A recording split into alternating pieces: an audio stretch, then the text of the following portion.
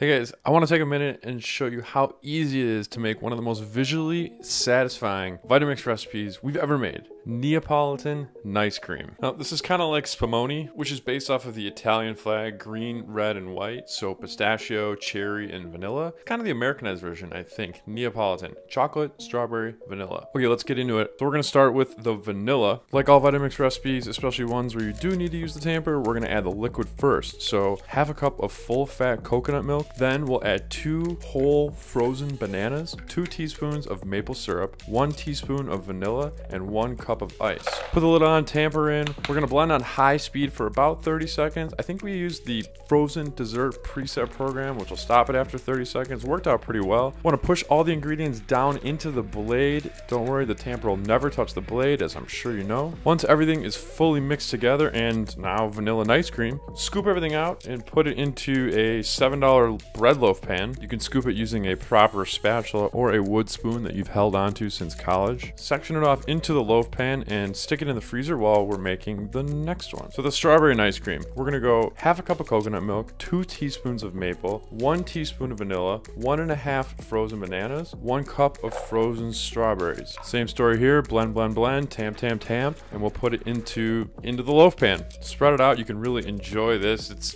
what do they call it? Oddly satisfying. Pan back in the freezer while we make the chocolate. Now we do want to give this one a pretty good rinse because we don't want to mix the strawberry with the chocolate. So just a thorough rinse. We don't need to do a full wash cycle. To make the chocolate and ice cream, half a cup of coconut milk, 1.5 frozen bananas, 2 teaspoons of maple, 1 teaspoon vanilla, 1/8 of a cup of cocoa powder. That's actually 2 tablespoons, and 1 heaping cup of ice. Now for this one, Shalva is showing really good technique by having the non-tamping hand at the bottom of the container near the base. It actually makes it easier for you and less likely that you're going to accidentally pull the container off of the base and kind of grind those gears together. Don't worry if it happens, but this is the best technique for making frozen desserts. Spread that chocolate ice cream around. Now you have that familiar Neapolitan ice cream. If you want, you can serve it right away. You can also pre-portion servings, put those into cups and stick them in the freezer. When you're ready to serve them, just put them on the counter for 5 minutes, or you can throw the whole loaf pan in the freezer, and when you're ready, put that on the counter for 20 minutes. It takes a little longer because it's so big. Now I want to say what's really cool about this Neapolitan ice cream recipe. It's dairy free, it's no sugar added, it's gluten free, I think.